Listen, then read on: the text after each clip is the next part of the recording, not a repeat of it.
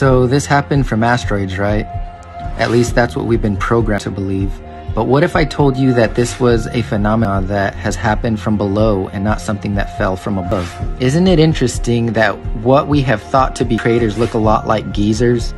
Now let's compare both side by side.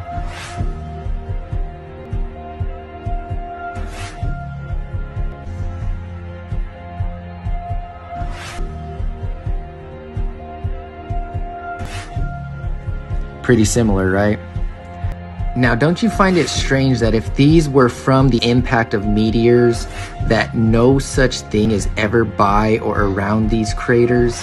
Check out what Genesis 7:11 says. It says, "In the 600th year of Noah's life, in the 2nd month, the 17th day of the month, the same day were all the fountains of the great deep broken up, and the windows of heaven were opened."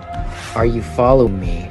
God opened up the windows of heaven, and water came out through the firmament, and also it sprung up from the ground. Think about these as giant geysers that erupt at the time of the flood.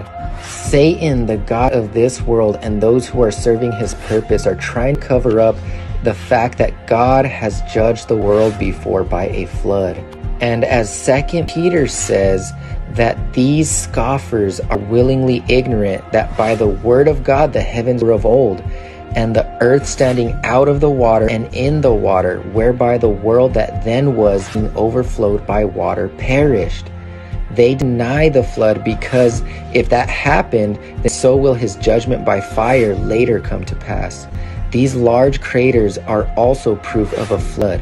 Nothing is getting in or out until God cracks that sky open and he returns a second time. The evidence is all around us if you have eyes to see.